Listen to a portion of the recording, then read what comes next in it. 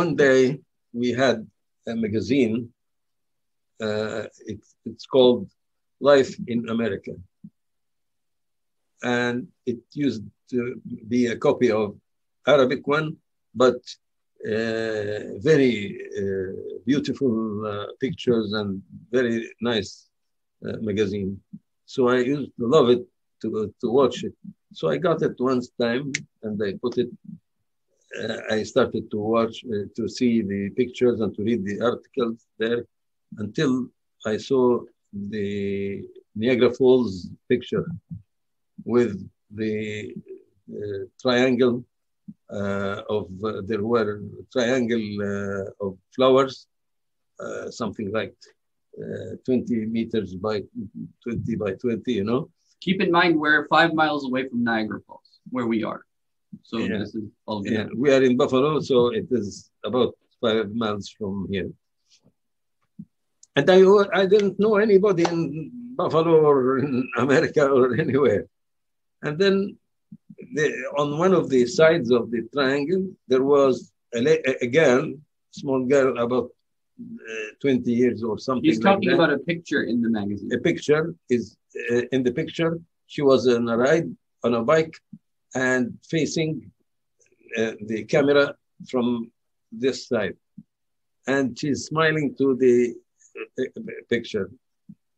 And she has a cavity tooth in her mouth, and it's giving her beauty, kind of beauty, extra than what she was. So I kept looking at her and I said, wow, she's so beautiful. I wish I can marry one like that. No, she's not Muslim. And they put the thing over the cupboard in order to be away from it, from thinking about this. And then after 2 days or so, they go and pick it up slowly and they start looking at it again. And then I say, no, she's not Muslim. And they put it up. And subhanAllah, it continues again and again for a month or 2 months. And then I said, I forgot the whole thing. Yani it was a childish way of thinking. Yani. So I forget it. Then I started to continue in my life. I faced a lot of incidents that were very close from distracting me from the religion completely. By Allah's mercy. Allah. I'm saying this story because we have conclusion after that later on. I wouldn't say it now, but later on. So I went through a lot of troubles and problems in my life, and Allah used to pick me up from it by His mercy. Otherwise, I would have been really, really bad person. But alhamdulillah, He saved me by His mercy. And that's why I'm saying this lecture as a whole, that we have to mention Allah's mercies on us. وَأَمَّا بِنِعْمَةِ رَبِّكَ فَحَدِّثْ. We have to talk about these miracles that we passed through in our lives. So until I came to the high school, the 12th grade, and I kept falling in that year. I didn't succeed in the 12th grade for 4 years. Not because I'm dumb, but because I was lazy to study properly. I was distracted by the TV, which was starting in Egypt, and I used to hold the book and go to the living room where the TV is running, and I pretend that I'm holding the book in order to study, but I was watching the TV. My grandfather, he says, please, either to sit with us and watch or go away and study. I said, okay, I'm just for a few seconds to see the news or to see this issue and stuff like that. So I didn't perform properly. So one day I started to read Quran quarter a day, which is about 2-3 pages a day. So every day I read it and I put the Quran. And one day before the الربع, it's 1/8 of the juz. You know, the Quran is 30 juz. Yes, that's about 2-3 pages. The الربع means 1/4, but actually it's 1/4 from something called hizb. The juz is consisting of 2 hizbs. So 1/8 of the juz, I read it in a day at that time. And then 1 year of those that I felt in my exam, the 12th grade, I put it, I read until a certain mark of the juz, and I said, okay, I'm going to stop here and I'll go to pray, I'll go to study the rest of the month or the 2 months that are left for the exam in order to make use of my time more. What would it take from you, Mubarak, to read 1 rub'a a day? It wouldn't take from you 10 minutes or 5 minutes. But the devil is playing with us, to distract us from doing the good deeds. So anyhow, I left it and I went through the studying the last month, and then the month finished and the exam finished, and we have a month until the results to come up. And I said, okay, I'm taking just a break, a few days, and then I'll start reading again. And I used to go down in the street and play racket with the young fellows of my age from 9 o'clock in the morning until 9 o'clock in the evening. With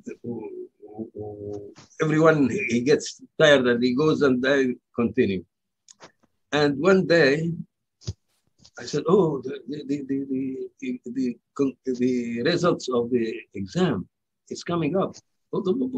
I didn't read. Ya Rabbi Sallim, Ya Rabbi Sallim. Oh. So before the exams come, it was a tradition to start praying to Allah, and then of course He's there with them. So yeah. So I went to look for the results. The school is about 300 meters away from our house at that time. And I said, oh Allah, please, if you make me succeed in this year, I'll pray 2 rak'at, thanking Allah, thanking you for what you have gave me. Although I am sinner and I didn't perform in a decent way with my relationship with you. So I went and I found myself falling. So I don't have to pray the 2 rak'at that I made niyyah to pray it if succeed. So I went back home and everybody was upset for me to be failing again. And we used to pray in the guest room that we receive the guests in. And after we finish, we go out and close the room to keep it clean. So I went into the room and I said to myself, I don't pray 2 rak'at, thanking Allah subhanahu wa ta'ala for the success or not to succeed in the high school. Is it more important for my strength that Allah gave me and in order to play racket the whole day from 9 o'clock until 9 in the evening with all this energy and health? And I don't thank Allah subhanahu wa ta'ala for us with 2 rak'at. Wallah, I'm going to pray the 2 rak'at even though. And I started. So you were not sad that you? No, I was sad, so sad. Okay. And I was crying actually. And then I stood and they prayed. And I was crying and crying because it wasn't the first time to fail in that year. Mm. So I sat after the prayer. I said, let me start reading again. And I opened at the mark that I left in the Quran. Wallahi, I swear with Allah, guys, 2.5 pages, starting from the point I was standing by. 2.5 pages. The end of Surah Al-Shura. Surah Al-Shura. The first ayah was ولو بسط الله الرزق لعباده أعوذ بالله من الشيطان الرجيم ولو بسط الله لعباده الرزق لبغوا في الأرض ولكن ينزل بقدر ما يشاء إنه بعباده خبير بصير. The Arab people of you guys will understand what it is, but nowadays they don't understand. I hope so. Bismillah. So ولو بسط يعني if Allah give the people all what they want and the rizq with a huge quantity, they'll be unfair and they'll never follow the path. Around the meaning, inshallah, if you you get it and read the last 2 pages as if they came to Tariq Osman specifically. Wallah. I used to say, oh Allah, I believe in you. I believe that you are, but I want to see you. I love you, but I want to see you. And Allah answered me in this 2 pages that وما كان الله around the meaning that Allah would never talk to somebody except from behind hijab, or he sends a messenger to teach the people something about what he wants to convey to them. So I said, Alhamdulillah, okay, I accept that. As I consider that he already talked to me about it. Not only that, I used to say, oh Allah, please, if I get married one day, I don't want girls. Why? Because I'm worried that they may be bad girls, la qaddar Allah, and then I'll be sad in my life. So I want boys only, Allah. And Allah says in those 2 pages and a half, he said, يهب لمن يشاء إناثا ويهب لمن يشاء الذكور أو يزوجهم ذكرانا وإناثا ويجعل من يشاء عقيما. So Allah gives the man only girls, and this is the first option that he selected in his speech, subhanahu wa ta'ala. يهب لمن يشاء إناثا, only the girls. ويهب لمن يشاء الذكور, and some others only boys. And others, they get mixed boys and girls. And the last thing is ويجعل من يشاء عقيما, and he makes some people unable to get children even. Whatever they do, they cannot get children. So in other words, it's not your business to ask Allah subhanahu wa ta'ala, give me this or don't give me that. So I said, I understand the message. I'll accept whatever Allah gives. And when I get married and I got the delivery was going on in the hospital, my auntie was visiting us in Mecca. We were living in Mecca at that time. And she said, what do you want? A boy or a girl? A boy or a girl? I told her, no, I learned the lesson. It has to be what Allah wants, not what I want. She said, yeah, but what do you wish? I said, I wish what Allah wants to get, for me to get. And alhamdulillah, she was a girl. And I got married again, and I got another 2 girls, and I'm so happy with them. Alhamdulillah. So this is a miracle by itself. The whole, I used to feel that because I was weak boy, kind of, so I used to love revenging, and I cannot do it. So I want to revenge from some people some kids who used to hurt me sometimes. So I said to myself, whoever slapped me one slap, I want to slap him 10 slaps. and and then I found answer for that in these 2 pages. Wallahi, it's a miracle, guys. A miracle. That 2.5 pages, all of them, if you read it, it's telling you what I used to think about the life and what Allah wants about the life for a slave of him. So I used to say, I would like to slap him 2 slaps. And then, وجزاء سيئة سيئة مثلها فمن عفا وأصلح فأجره على الله. جزاء, if someone hurts you with one hurt, you're supposed not to reply to him except with the same thing. But 2 or 3 or whatever you want, no. You have to be fair. And وجزاء سيئة سيئة مثلها. Only one. فمن عفا وأصلح, whoever forgive and he do good deeds. The Iman is 3 stages about this issue. أن تقابل الإساءة بمثلها. You face the harmness with the equal harmness to the person who hurt you, or to forgive. Or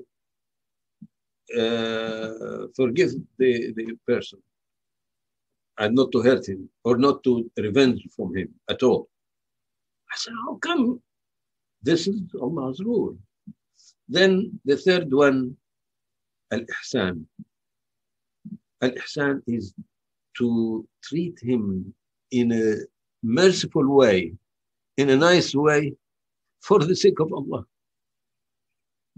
And this is the highest Iman, when you hold your nerves and you don't revenge from the people who hurt you here or there.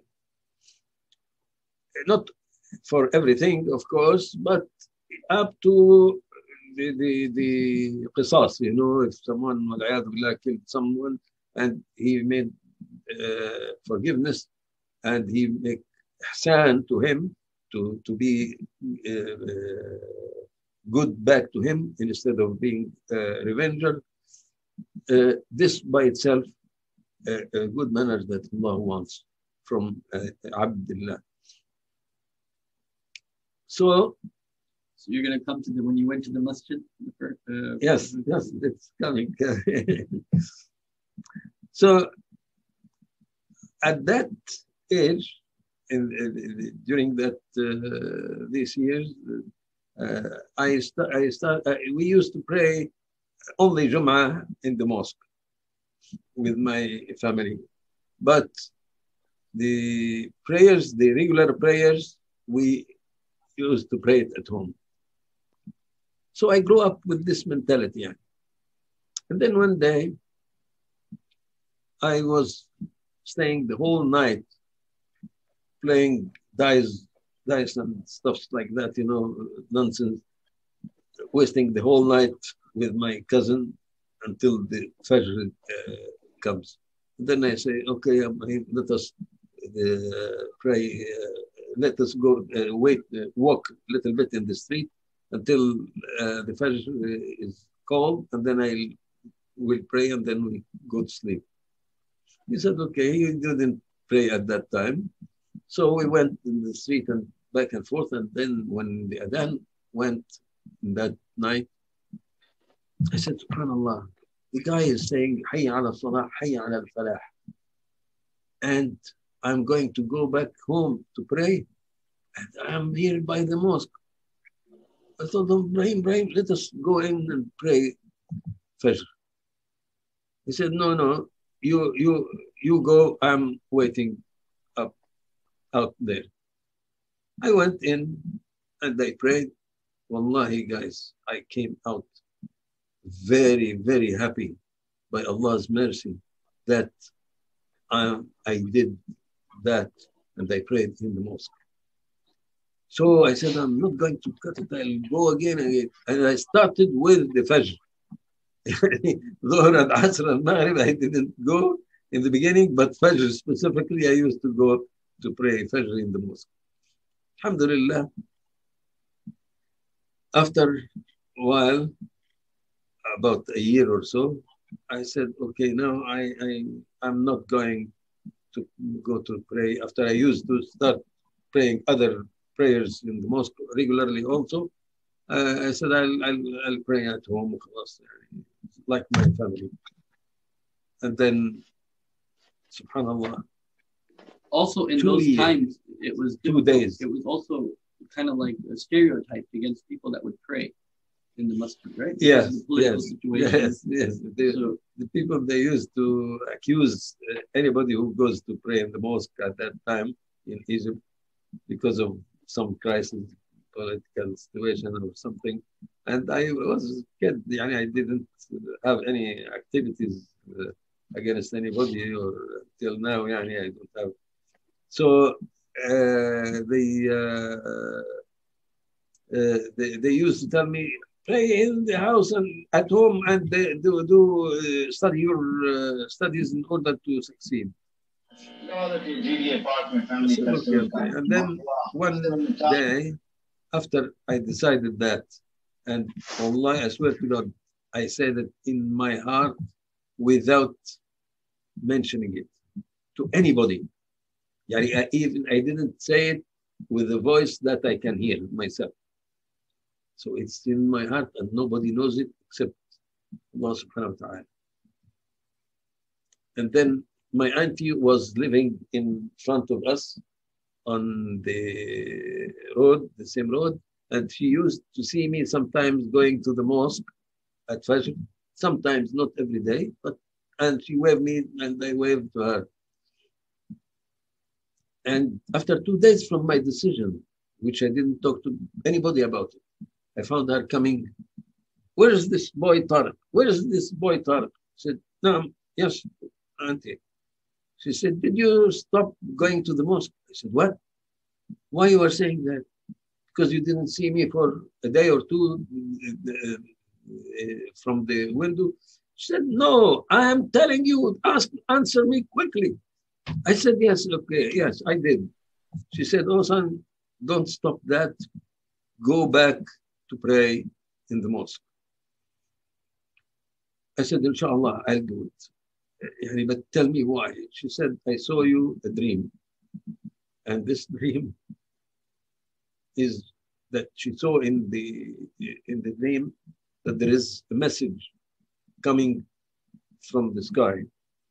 And she felt that it is from God subhanahu wa ta'ala to so and so specifically. It's clay, 2 pages, and the right page, all is complaining about Tariq's manners. The whole page complaining about Tariq's manners. I said, what are they? He said, I remember nothing from them, but I knew that this page is all complaining about your manners. I said, oh, thank you. And then the rest, the left page, all of it, إلى بيت الله, إلى بيت الله, إلى بيت الله, إلى بيت الله, إلى بيت الله, all the way down to the base. I said, I'll never cut it. I'll never cut it. I'll be praying in the mosque the rest of my life, inshallah, unless something stop me by force. So, subhanallah, I started to pray in the mosque again. After about 2 years from that, I got fed up of living in Egypt. I said, I have to go out of this country. I want to go out. My father came to Buffalo here to live here and to work here. And I didn't know that Niagara Falls is by Buffalo as well. But I want to go with him to the States. I said, I'm going. He was coming to Jordan, and they wanted to go from Egypt to Jordan and tell him, take me with you. So I took the money for the plane to go to Jordan, and I said, let me make Umrah before I go to America. I may not be able to come to see the holy places or to pray in the mosque or to make Hajj or something. So let me go and make Umrah and then go up by taxis until the Amman, Jordan, and then I go with him. So I came to Sudan via the Nile and the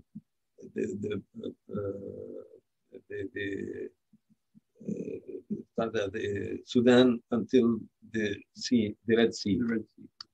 And at the Red Sea, I came and I said, I want to book a ticket to Jeddah.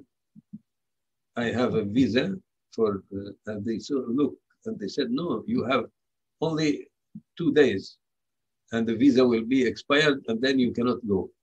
I said, okay, so book me a ticket. And here is the money. I have Saudi riyals to pay with. They said, no, we don't accept that. We want either dollars or sterling pounds. So I said, okay. I went to the bank and I told them, please transfer me, convert me some of these Saudi riyals to dollars. They said, no, we cannot do that from here. Our bank is very simple. You have to go all the way to Khartoum, the capital. Khartoum, 24 hours traveling in a train.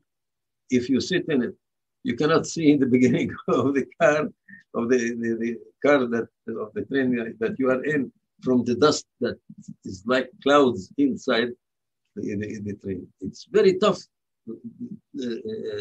traveling in that route. So I started to cry. I said, what's going on? Am I stuck here? And then they told me, one guy was there, he saw me and he said, listen, brother, he talked in a tough way. He said, listen, brother, I cannot help you, but go to my brother, here it is. This is his address in the downtown in Port Sudan, and he may be able to help you with this. And only the money that is left, about £1, one Sudani pound or less, in order to complete in dollars or in sterling my ticket value. So I said, okay, thank you. And I went to the guy. He said, okay, stay here. And he went and he kept spinning around. And the next day, he got me the ticket, Yalla, to the airport. He paid it. So I said, okay, here is the money, please take it, while we were in the car towards the airport. I said, please take the money, that the value of the ticket. He said, no. Just when you go there, make dua for us. I said, what? It's a plane ticket and you want me? At that time, 13 Sudani pound, it is a big deal. So I said, no, you have to take it. He said, nah. He insists only to make dua for him. May Allah bless him, Ya Rabb, and bless you all guys and guide us to the best. I went to Jeddah and I made the Umrah. I stayed there 3 days. My uncle was the first doctor for the animals, what do you call him? Veterinarian. Vegetarian. So he got he helped me, and he made me to make tawaf wada'. And while I'm going out of this tawaf wada', I said, "Oh Allah," I stopped crying. I started to cry, and I said, "Oh Allah, I wish if I can come here and live here the rest of my life. Ya Allah, please, please." And I cry and cry. And I said, Ya Rab, Ya Rab, Ya Rab. I didn't say the words that I want to come here, and this, I said it in my heart. And then I went on the way until the Jordan, and the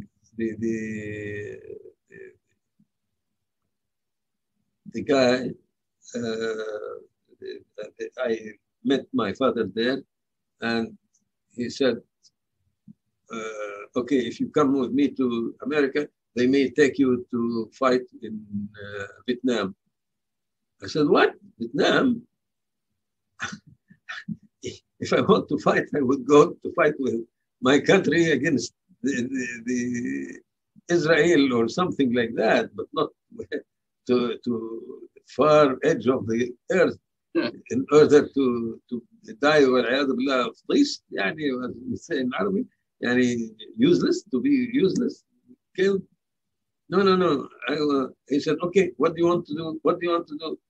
I said, I heard that Copenhagen, Denmark, they have a lot of jobs for the people. So if you give me a visa to Copenhagen, I would appreciate it. He said, here it is, yalla. And he took me, and we went to,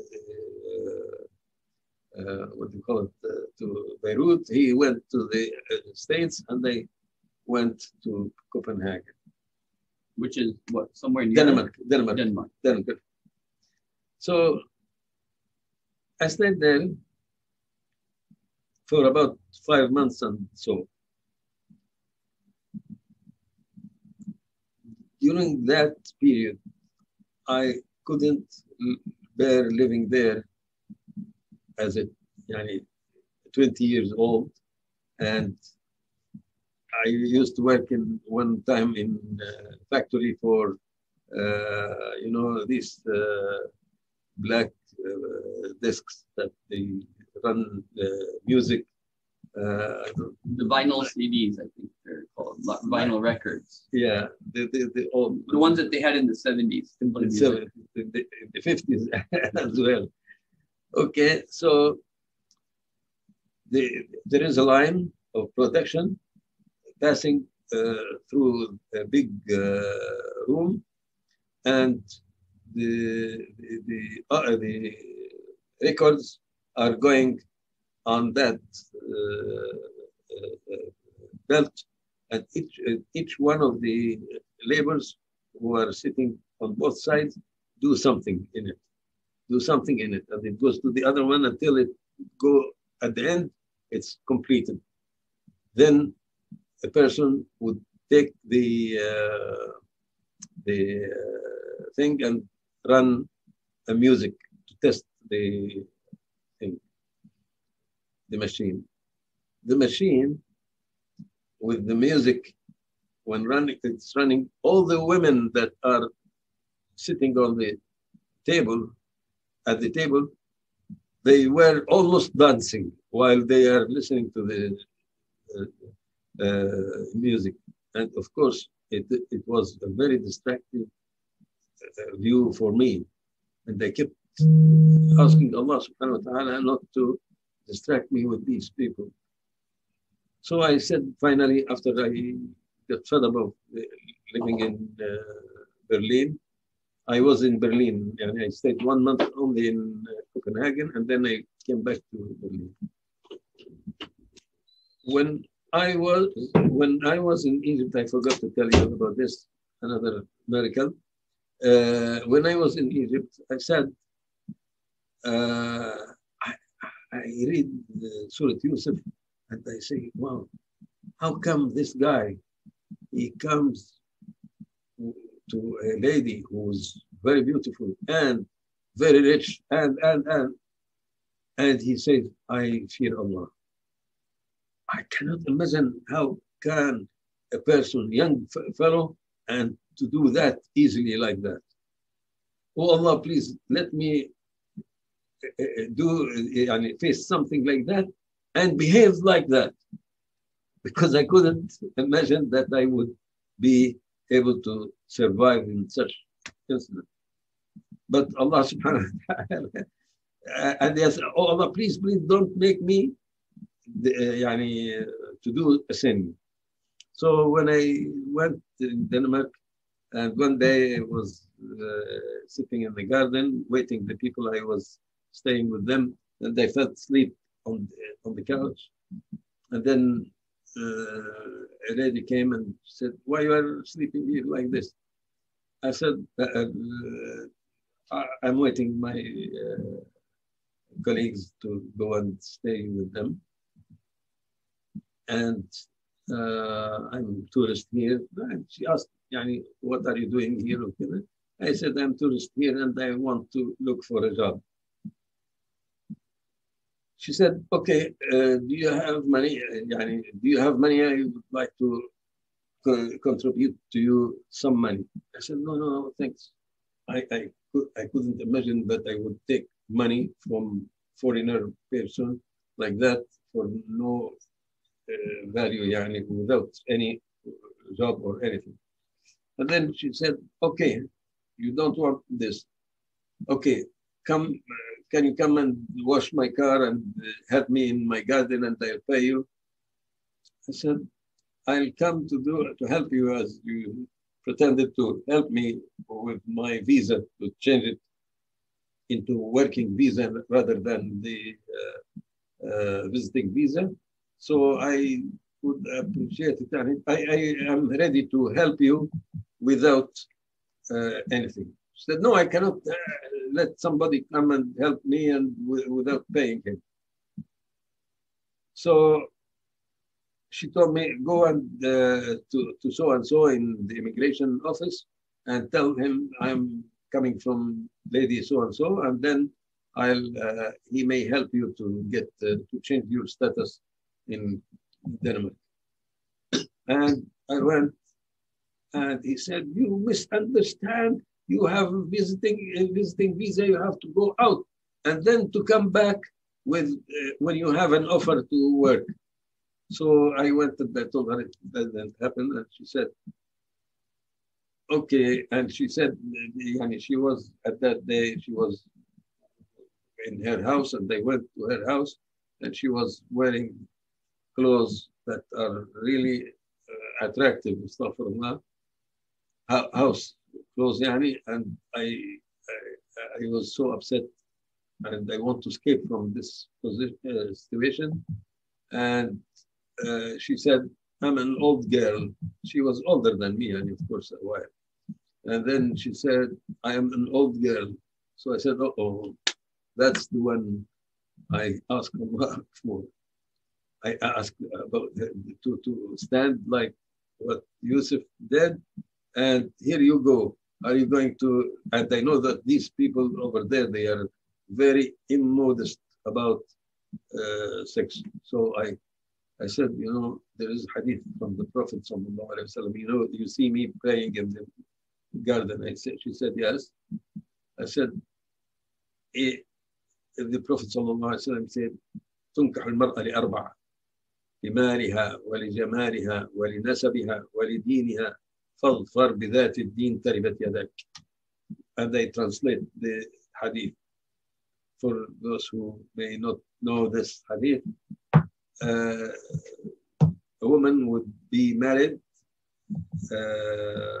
for 4 reasons, either for her beauty, or for her money, or for her noble links of family, or for her religion.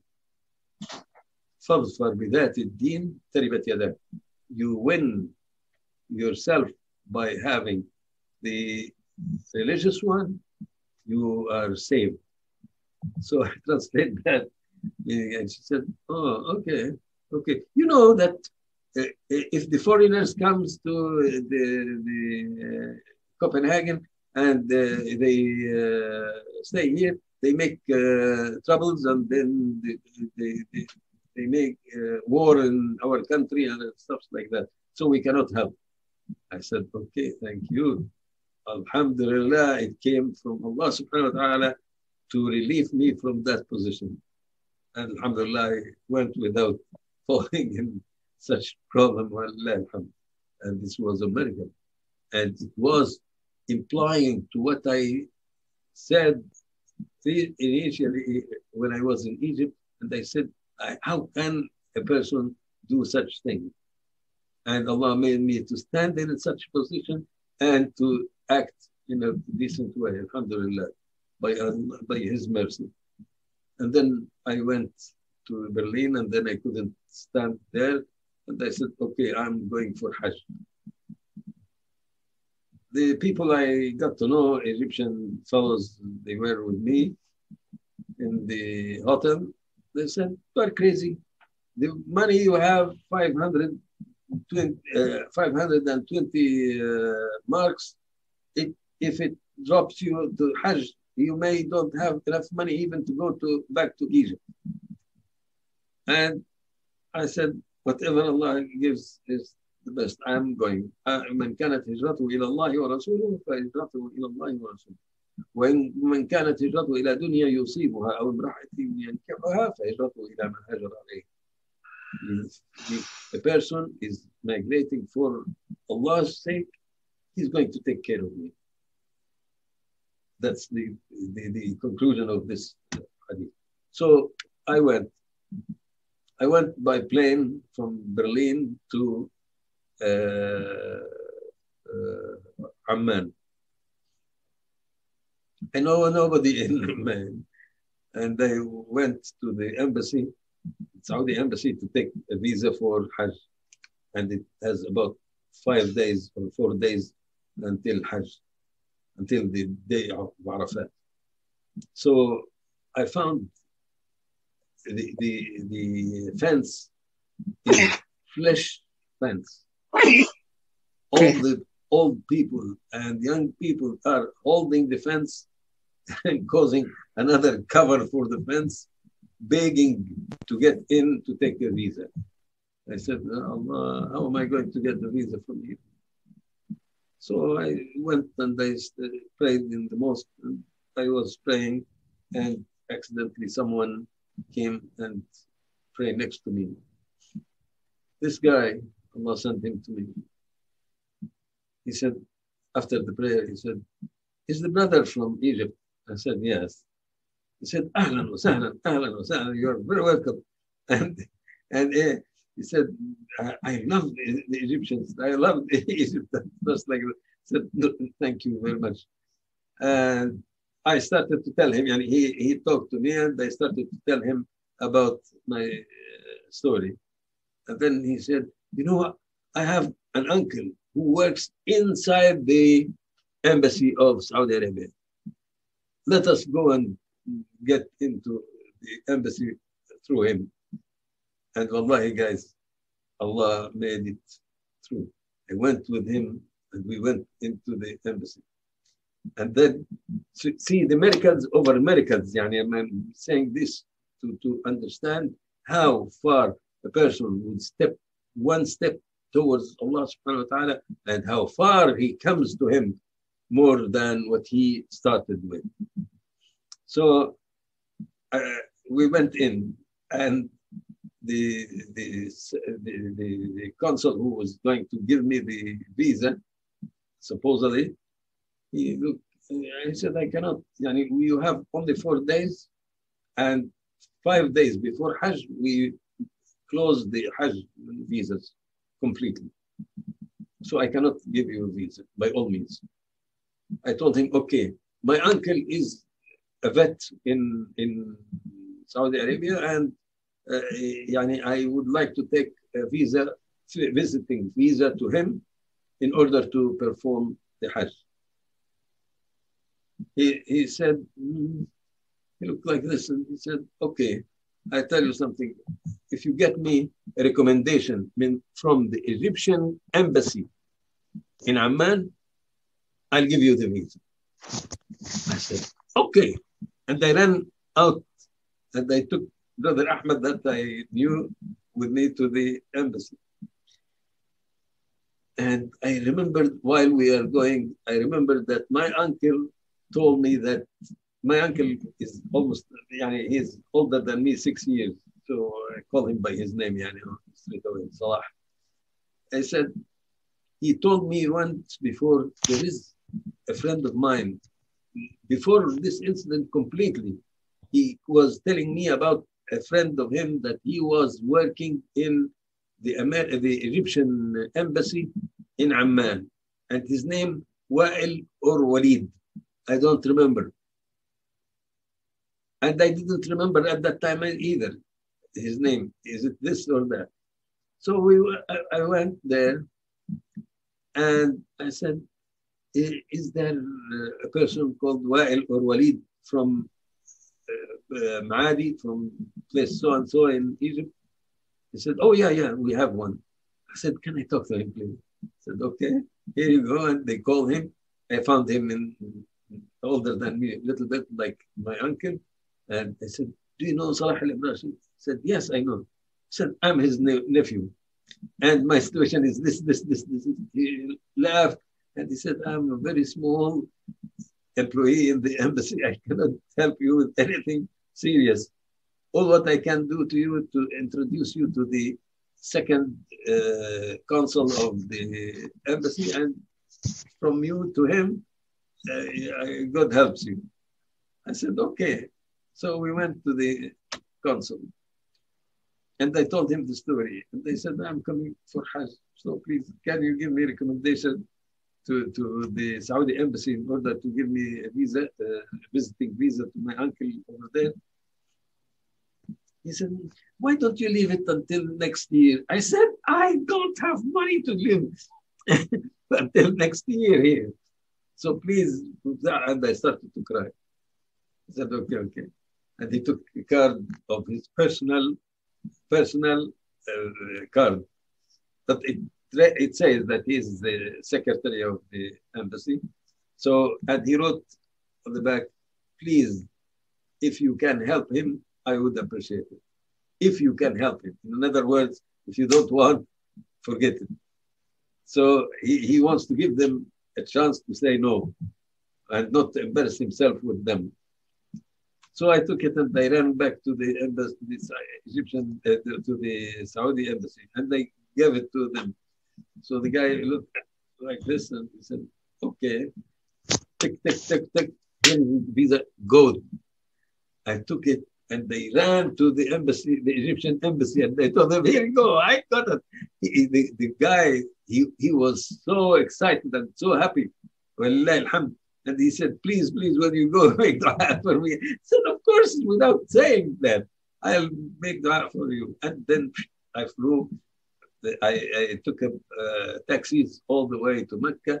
And alhamdulillah, I performed Hajj. At Hajj, the big mercy that Allah gave me in that story.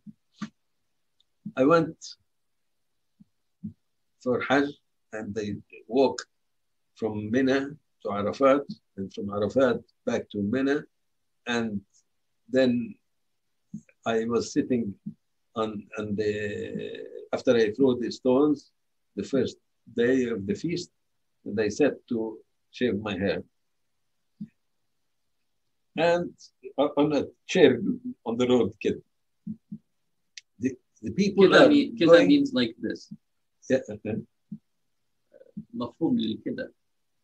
I'm sorry. I'm sorry for using some Arabic words sometimes. So I was sitting on a chair, and the people, the Hajis, are going through around the big stone of the devil to shoot, and going back to their camps. And I was sitting doing my hair, and I looked in in between those people, and suddenly, in a second, I saw my grandfather, my mom's father, walking in front of me. I said, what? This is my grandfather. And I just kicked out the guys who was shaving my head. I kicked his hand and they ran into the crowd and they held him before I lose him. And he said, what's that? What's that? How did you come here? They know that I'm in Berlin. How did I come here? And I know that they are in Egypt. How did they come here? So I said, I just came for Hajj. And he said, okay. And while I'm giving a hug to him, I saw my auntie who saw me the dream. إلى بيت الله, إلى بيت الله, إلى بيت الله. I saw her behind him. So I left him and I was giving her a hug and kissing her. And while I'm giving her salam, I found my mom behind her too. And subhanallah, my mom said, Wallahi Tariq, I just was thinking about you, that when you came to make Umrah before you went to Europe, have you been to this area of the holy Hajj and to see the details of the Hajj or not? I said, here am I, and Alhamdulillah, Allah gave us that. What's happening? What happened with you guys? They said, we came from 1 month and we are working as teachers, me and my sister, your auntie, and your grandfather is our mahram. You know what is mahram? You know. So the blood relation, like your grandfather and your mother. Yeah. So in Saudi Arabia, they have a rule that the women, they have to be with a mahram, meaning according to many of the Sharia rules. Yeah. So they said that we came from 1 month only, and the Hajj came, so we came to perform Hajj. That crowd that I found them in, if I wasn't paying attention and I'm doing like this for the guy to cut the hair, they could have passed from my side and I would never saw them. But what happened that I was looking at the same moment they passed. And subhanallah, I jumped and I caught them before I missed them. This was a big thing, yani, that the money is finishing from me and I don't know what I'm going to do after that. By Allah's mercy, I went to the immigration office there with my uncle after he came back from Hajj, and we went to do the extended visa, visiting visa, in order to be able to go and sit 1 month with my mom and my auntie and my grandfather. So they gave me 1 month extra. And I went with them to the city that they used to work in, which is Abha. It's all the way up the mountains, and it's very far, about 600 kilometers from Mecca. We stayed there until the month finished. And then I went to the immigration office over there and I said, please, I want another extension for another month. The head of the immigration office said, who gave you this extension before? He was wrong to do that. And here is 2 weeks red visa only to deport within 2 weeks. So I started to cry and said, SubhanAllah, what am I going to do? And then I came out. While I'm coming out, one soldier came to me and he said, brother, I said, yes. He said, go to Riyadh, the capital of Saudi Arabia, and ask for Prince Naif ibn Abdul Aziz. He is the second man in the Internal Affairs Minister. So, and apply for him that you want to be accompanied with your mom in your in her iqama. I said, how am I going to go to Riyadh? It's 500 riyals to go. Yes. And my mom said, go. Here is the 500, book ticket, flight ticket, back and forth to to Riyadh. I went there, and subhanallah, I was in the mosque, and I tried to apply to him at his house after I asked where he's living, and I gave him the paper I wrote on it, my story, short, 1 page. And then he said, come meet me in the office. I said, okay. I flew in a white the truck for the water, that delivers water, huge truck, all the way downtown. I went to the office, and I found a lot of people, about 50 people sitting, waiting the prince to come in order to give them their needs, their applications. So I came and they gave him my application after it came my turn. And he read it quickly, and he said, you are 21 years old and your mother is supporting you. And I looked at him and I said, SubhanAllah, why you are accusing me about it? In myself. And I was thinking for a second that I would tell him, okay, forget it. And I turn my face and go away. Wallahi, subhanAllah. And then he felt that he break my heart by saying this expression. So he felt embarrassed and he wrote, يمنح إقامة مع والده. Give him إقامة, settling visa with his mother. I said, SubhanAllah. I said, what about the red stamp of departure? I said, so-and-so. He said, Naam. I said, give him, tell them to send a telegram to the immigration of the Abha to cancel that red visa. He said, Jazakallahu khairan. And I went out. I was praying in the mosque and I found 2 guys, students, are sitting in the mosque after the prayer, and they talked to me. I told them my story, and they were so excited about my story that I met my mom and stuff like that. And they said, okay. They went and they told their teacher, who's living upstairs of them, and they told him, an Egyptian young fellow has happened with him, this. So he said, bring him, let me see him. So I went and I saw him. And he said, okay, I want you to come with me tomorrow to the to where I work, which is the organization for the boys education center.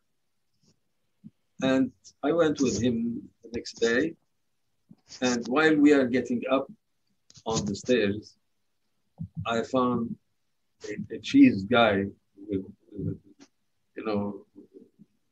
coming down, and a lot of people around him trying to talk to him, in a very serious way. And so Mr. Said, he pulled me back in order to give him path to go in front of us. And then he stopped him. He said, Sheikh, he said, yes. He said, I want to introduce this Egyptian brother whose name Tariq Osman. And, he's coming from Berlin, and he met his mother in the Hajj very quickly. So the guy smiled and he put eyes to eyes contact with me, and he said, "Yes, I know him." So what? You know me? I never saw you. I never know you. I never even know your name. And you say you know me? He said, yes.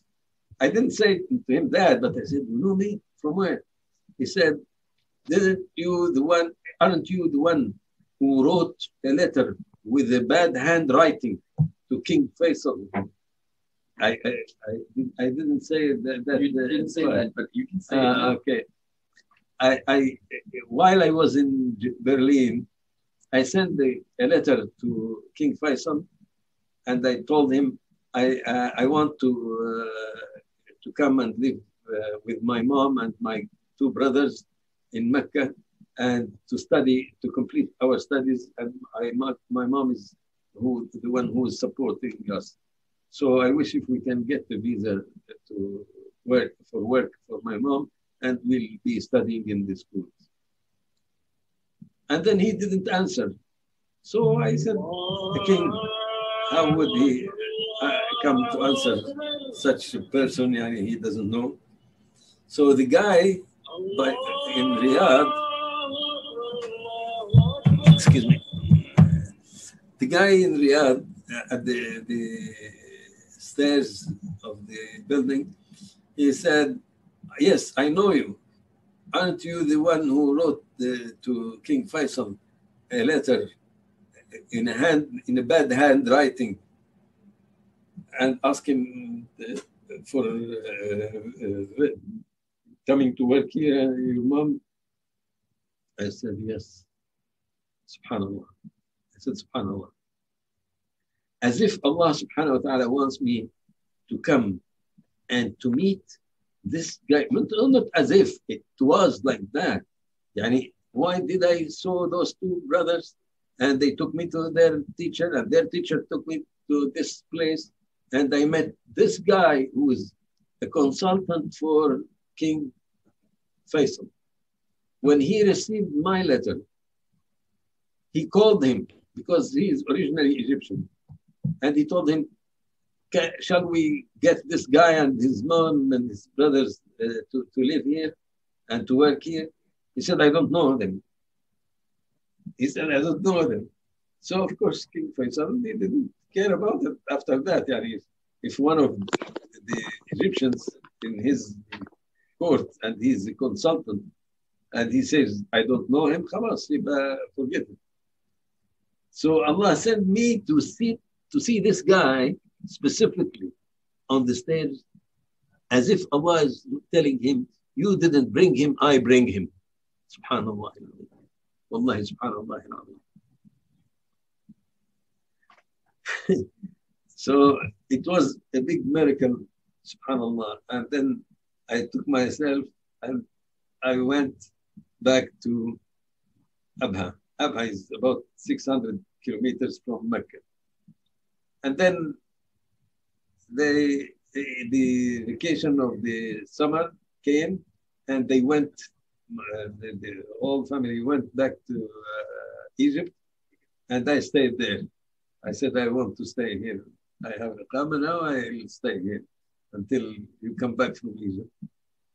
And then at the end of the summer vacation, she sent me a telegram, my mom, and she said, our work is transferred to Mecca al-Mukarramah, to Mecca. So we have to go to Mecca. Come and meet me in Jeddah. So I flew back to Jeddah and I was able to go with her and to live in Mecca before a year completed, or exactly a year plus or minus days. And we were settling in Mecca for 8 years. By Allah's mercy and subhanallah al-azim, I took my my my I took my 12th grade diploma from Mecca after we lived for 8 years in Mecca by Allah's mercy. Wallahi, it was a fantastic thing, fantastic thing. Miracles for miracles over miracles. How can I imagine how I met my mom without an appointment in a place if we are two and we get distracted from each other in the crowd of the Hajj, we cannot meet again until we go to the compound that we are living in. And then, not only that, but I met all these people step by step that they helped me until I got the visa. And subhanAllah, I lived there until I took my bachelor's degree from King Abdulaziz University, alhamdulillah, in math and computer science. And then after that, I came to America, to Buffalo. My father made me immigration, and I came and I lived in Buffalo here for 2.5 years. By the way, do you know that Maulana Maududi also came to your house? Yes, Maududi, he was here. No, Buffalo is the place for those people that know this part of history or don't. But Maulana Maududi died in Buffalo. Yes. And his janazah was led by my sheikh, Dr. Isra Ahmed, our teacher. He was one of the people who led his janazah over here. Wow. Even though he's buried in Pakistan, they took his grave to Pakistan. But he died here. He died here, yes. I remember that. Yes. Those of you are young, but one of the, the very big Islamic movements. We have like Tabligh Jama'at Tabligh, everybody knows that. Yes. We have Ikhwan al-Muslimin. We know, everybody knows Ikhwan. Some of these brothers are young, they may not know. But Ikhwan was a very powerful movement at one time. Yeah, subhanAllah. And then one of the other very well-known movements, especially in the Muslims in India, Pakistan, this area, was an organization called Jamaat Islam. And these organizations, not Tabligh Jamaat, but Ikhwan and Jamaat Islam, because they were, Sayyid Qutb and Maududi were both journalists, and they were both exchanging information. And so they were both interested in establishing Islamic state. I don't know if he came and visited us, because when I came, he was so sick. Yeah. But his son, he was a doctor here. He's, I think, still here. He may be, he may. He was a friend of my father. Oh, okay. He used to communicate with my father in the mosque of Parker. I heard he came to your house. And he's the one who convinced your dad to leave riba. To leave riba. Leave riba. Oh. And he told him just pay it off quickly and then forget about this. Yes. And anyway, so but it's interesting how even I'm here in Buffalo, where some of our teachers. Yes. Subhanallah. So subhanallah, I came here and I applied for a PhD here in UB, and I started to study and to work as well for the PhD. And then it was too tough at that time with me, because I had a family, and my wife was a Syrian. I married her from Mecca. One thing I want to say, if you don't mind, I lived in Saudi Arabia, my family. Yes. In the 80s. Yes. Okay? And I can tell you there was so much barakah at that time. Yep. Nowadays, it's not the same at all. It's not the same. Even though, yes, they had their issues, but still, the normal human being, the daily life of the Muslims in Saudi Arabia was kind of very beautiful. Because, people were religious, and people wanted the need. more kind than nowadays. Let us say it this way. Yeah, They are now much more kind. watched to my the last, foreigners. I think my last video, I talked about the unemployment of Saudi Arabia and how nobody wants oil in this COVID situation. So that's making Saudi Arabia go bankrupt. And I'm pointing out like 10 graphs looking at Saudi Arabia, the situation. I don't know how many of you people saw that video, but Saudi Arabia is in a difficult situation right now. Yeah. Especially now with its friendship with the state of Israel. So it's, gone too far. Yeah, subhanallah. So subhanallah, yani, it was a big mercy. We were, I married a Syrian lady from Syria who was a teacher with my mom in Mecca. And then God gave me Maryam, which is the oldest girl I have, in a day of one of the feasts of Hajj, subhanallah. And after that, she grew up, and after I finished, I came to the States, and I applied for them, for the wife and my daughter, to come as migrants to the States. They came, and when they came, we lived about 8 months together in Buffalo here, and then I got an offer to work in Saudi Arabia in the university that I graduated from. The teachers, my teachers who were there, they saw me and they loved me, and alhamdulillah, they used them, may Allah give them mercy, who died from them. And I called them on the phone and said, please, I want to come and work in the university with you guys. So my teacher laughed and said, well, why did you go in the first place? I said, because I didn't have enough experience to work with you guys. Now, after I came here and I worked as a student consultant in the UB for 2.5 years. So alhamdulillah, I got the experience enough to go back and to work as a system analyst in Jeddah in King Abdulaziz University. So, subhanallah, after that, I got some problems with my wife, and we separated over there in Jeddah. And I used to come back and forth between Jeddah and Buffalo in order to keep on my immigration status. And one time I came, and I was coming to Parker Street Mosque here with my cousin's husband. And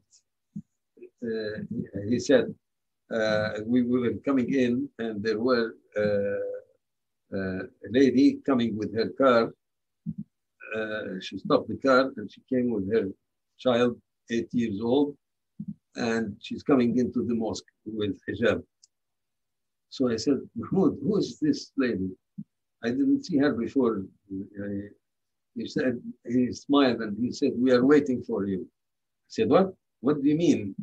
I understood. I understand that he knows that I was thinking about getting married again because of unpleasant marriage previous. So I said, what's going on? What's going on? He said, come, let us go into the mosque and pray first before I talk about such thing. I said, okay, you are right. And then we went in. And after a while, after we finished the Jummah prayer, they called her, two of them, the brothers there, and they said, they talked to her while I'm sitting in between them, and they tried to get me to see her and she to see me. But they didn't tell her yet that I'm interested in getting married. And she's divorced, and she has a girl and a boy. The boy is 8 years, and the girl is older than that. So I said, Subhanallah. And in a very long way, I get married to her. And she's from Buffalo here.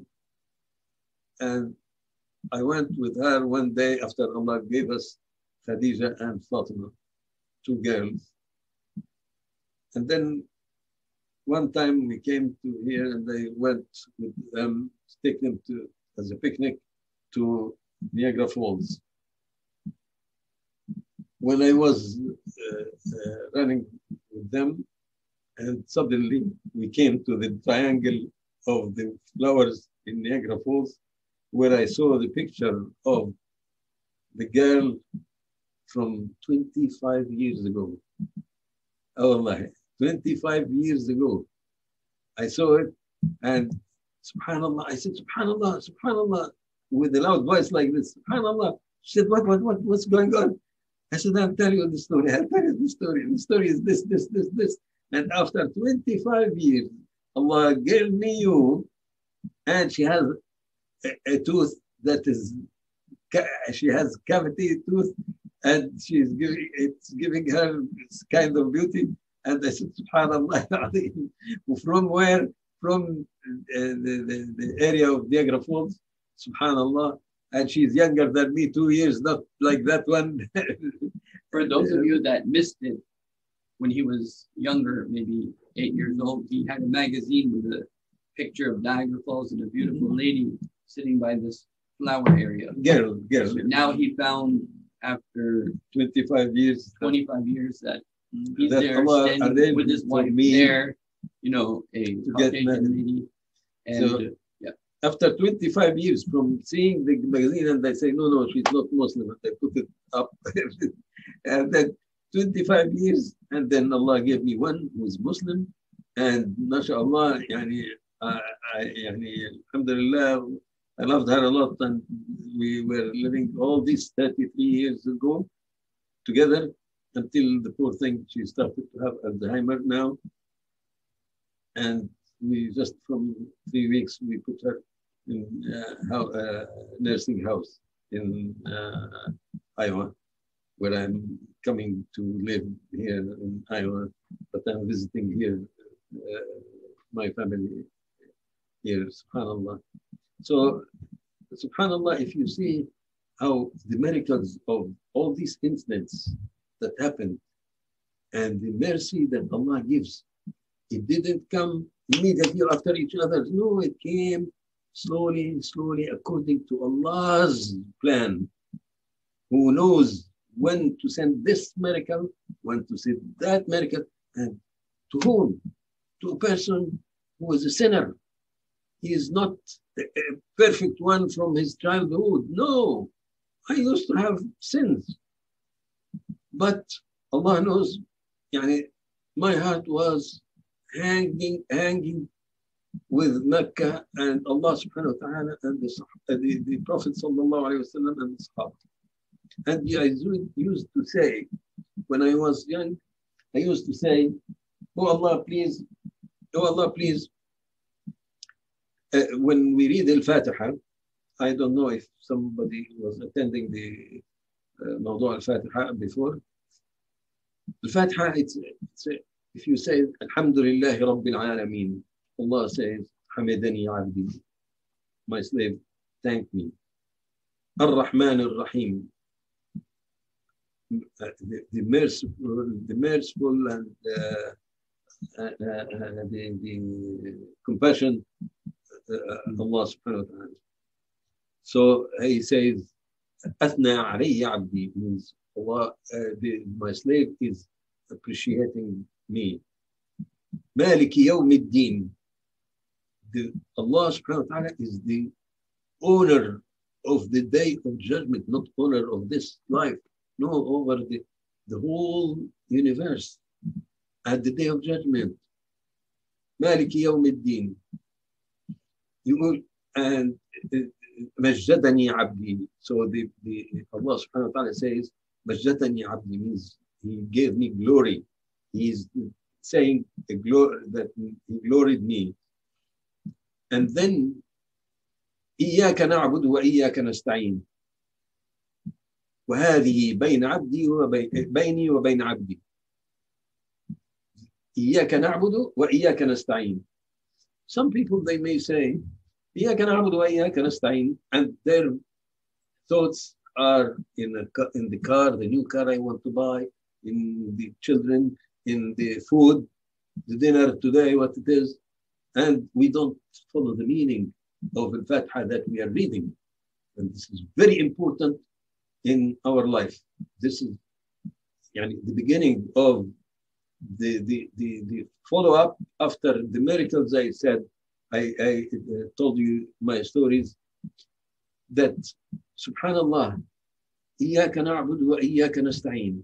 How far the slave is honest when he says إياك نعبد وإياك نستعين. We worship you, and when we refer to you only. إياك نعبد وإياك نستعين. And Allah says, and this between me and my slave. وَلِعَبْدِي مَا سَأَلَ. And for my slave, whatever he asked for.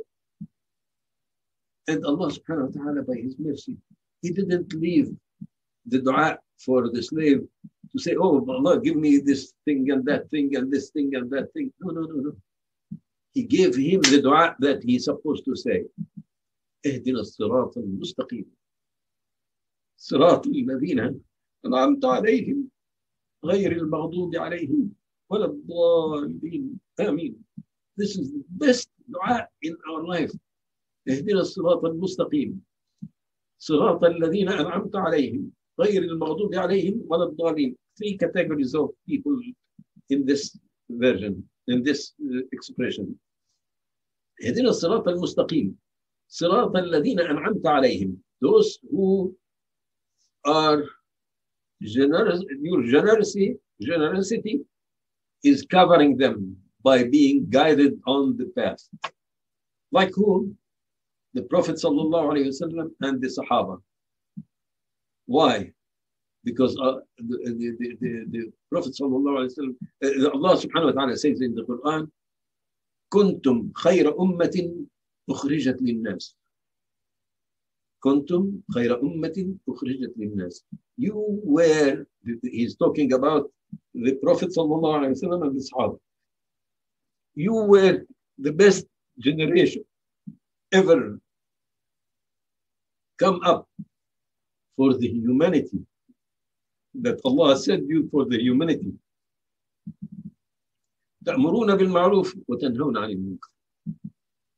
So this is the best generation that will be in Jannah.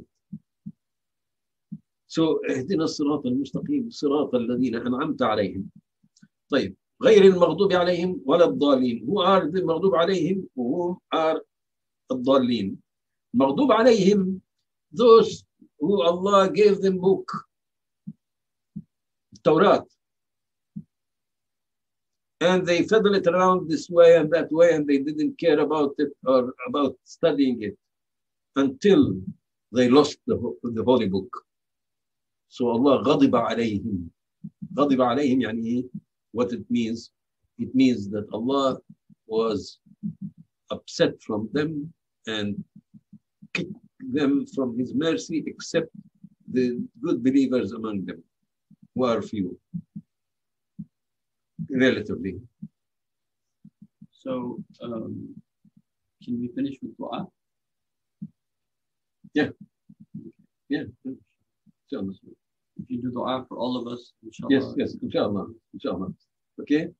غير المغضوب عليهم, those the Jews who lost the book, ولا الضالين, and not the ضالين, the misled on the path.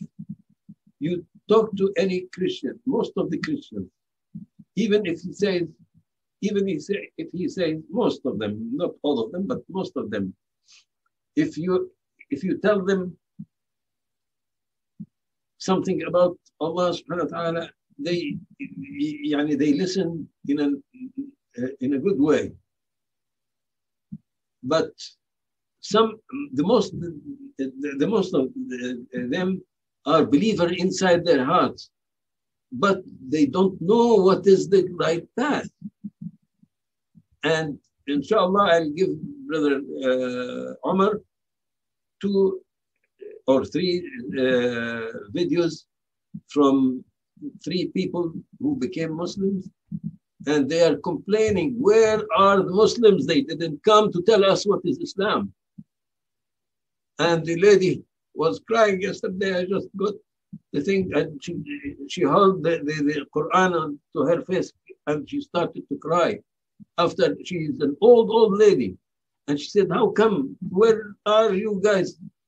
You didn't come to tell us what is right and what's wrong. Alhamdulillah that I was safe, but what about the others? On the other hand, the other ones, the non-believers, I have a full lecture about them, how to convince them, bi'idhnillah, scientifically, with the physics and the math, that there is a creator for that universe that you cannot imagine his power, and you have to be believer. He is the one who created us, and I have to prove it for them. I have a proof which is wonderful, inshallah. Brother Omar will record it and will put it online as well. It's a lecture of 2 hours about the creation of the everything, and Allah subhanahu wa ta'ala's ability to do whatever he wants. And he can destroy all of us and the whole universe. Very briefly, that in the Prophet sallallahu alaihi wasallam says, "Inna al-ard wa ma alayha la tusawi 'inda Allahi janaha ba'udah." The earth and whatever on it, it's not equal even to a mosquito's wing. Can you imagine? And I'll prove that it is very true.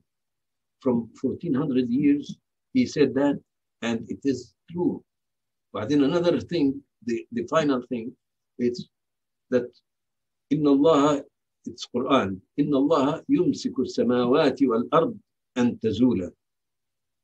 وَلَئِنْ زَالَتَا إِنْ أَمْسَكَهُمَا مِنْ أَحَدٍ مِنْ بَعْدِهِ. That the earth, skies, and all the objects in the universe are consisting from certain materials that we know in physics. Allah is holding each atom not to vanish. If it vanished, and all the atoms that are in the universe, which you cannot imagine even how much. The galaxy, the earth in the galaxy, it's nothing. The galaxy, among the galaxies that are scattered in the universe, it's nothing. Subhanallah, subhanallah. So the person, if he understands that and how great Allah is, and he is holding all these atoms in the universe, not on the earth, not in your eye, not in your skin. It's the whole universe. He's holding them from getting demolished. And you can take 2 minutes because I don't want the memory of my computer to be. Yeah. So okay. If you can explain how you beautifully explained how each atom should not be holding together. Yes. Right? Okay. Every atom shouldn't be holding together. Okay. We can do that before you are. The nuclear of the atom, the atom is a nuclear and orbits of electrons. The nuclear have positrons. Positrons are particles, very tiny particles inside the atom that are all positive, positive together, held in the atom. If they are two, then they are like the hydrogen as example, one. So it's hydrogen. Two is oxygen. So, and so on, until the uranium 300 something positives inside, well, 200 something. All these positives are like the magnets. If you put north with north of a magnet, what will happen? They'll kick each other quickly, unless you hold them in a very tough way, and you will be uneasy holding them even. And the moment you just relieve them, they divert from each other. They are not humans to do that. But the electricity on them, it's forcing them to push each other's away from each other's, because positive and positive, negative and negative. And subhanallah, I'm sure you all know positive and positive repel, and negative repel. Yes. So in the atom, when you have a lot of protons that are all positive, they should be repelling, but they're not. But they are not. And that's in one atom. How many atoms in the whole universe? In the whole universe, please try to imagine. It's something unimaginable, not uncountable. It's unimaginable for our brains or for our computers even. I'm sure that no computer with us today or tomorrow will be able to count how many atoms in the world, in the universe. إن الله يمسك السماوات والأرض أن تزولا ولئن زالتا إن أمسكهما من أحد من بعده. Allah is holding them not to divert, to demolish. And if they demolish, the whole life is gone. There is no atoms anymore. So, subhanallah al-azim, that Allah is holding that, and He said that from 1400 years. And we didn't think about it except nowadays when we knew about what is the structure of the creation of all the objects in the universe. It consists from atoms and electrons running around it. So if Allah released, when we do atomic bomb with few pounds of uranium, and they split it, the scientists, they put it in machines and stuff to split the atoms. The energy that comes out, that is holding these protons together, it's horrible. It destroyed only a few pounds of uranium. It destroyed the cities, as we know. So what about the whole earth if it becomes atomic bomb? What the energy that would come out of that mass of energy? It's huge. You cannot imagine it even. And the earth is nothing in the universe, not even a mosquito wing. The sun, it's much bigger than us. And even though the sun itself, it's nothing in the galaxy of the Milky Way. The Milky Way by itself, it's nothing beside tremendous amount of galaxies in the universe. إن الله يمسك السماوات والأرض أن تزولا ولئن زالتا إن أمسكهما من أحد من بعد. Nobody can hold them after Allah just release these things to go by its nature. But He's holding them in order to create me and you and the water that we drink and the everything that in our lives by His mercy. Wallahi, brothers, when I say اهدنا الصراط المستقيم صراط الذين أنعمت عليهم غير المغضوب عليهم ولا الضالين. The أنعمت عليهم, I used to remember all the prophets. whom Allah gave them miracles in their lives, that we give them as example of the belief. Ibrahim alayhi salatu wasalam, he was ejected into the hell, into the fire with a miracle. Jibreel came to him and he said, do you need help? Shall I pick you up before you fall in the hellfire, in the fire? He said, from you? No. He knows what is my situation and he doesn't need even to ask me if I need help or not. It's him, subhanahu wa ta'ala. He is the one who knows what's my situation and he doesn't need to ask me, do you need help or not? قُلْنَا يَا نَارُ كُونِي بَرْدًا وَسَلَامًا عَلَى إِبْرَاهِيمَ. Allah said immediately, without any messenger or anybody. Amr means order for the fire to be cool and peaceful on Ibrahim alayhi salatu wasalam. Miracles over miracles from them. Allah knows all the miracles I told you about them, and there is a lot of more command that I didn't tell you guys about my miracles that in my life. And I say, subhanAllah, Allah gave me what gave the prophets. Although I am a bad person compared to, if I put myself in a category and the Sahaba, not even the prophets, I feel that I'm inferior, so inferior compared to the Sahaba. What about the prophets who got the miracles? And Allah gave me such miracles. I ask Allah subhanahu wa ta'ala to make us all. أعوذ بالله من الشيطان الرجيم بسم الله الرحمن الرحيم الحمد لله رب العالمين والصلاة والسلام على سيدنا محمد وعلى آله وصحبه وسلم.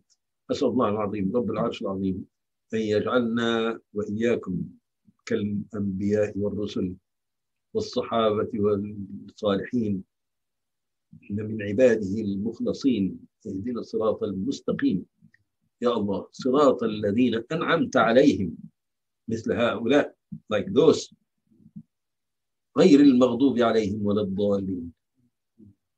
By Allah's grace, to finalize our life with the best deeds that we can do to make Allah subhanahu wa ta'ala happy from us.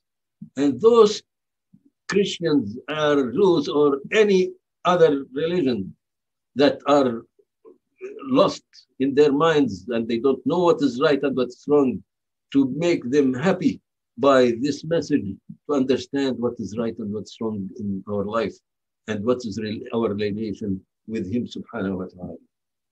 أقول قولي هذا وأستغفر الله لي ولكم ولسائر المسلمين. I'm sorry if I took a long time, but wallahi, it's miracles that we should be thinking about it in our daily life. Please, I wish every one of us to remember his eye.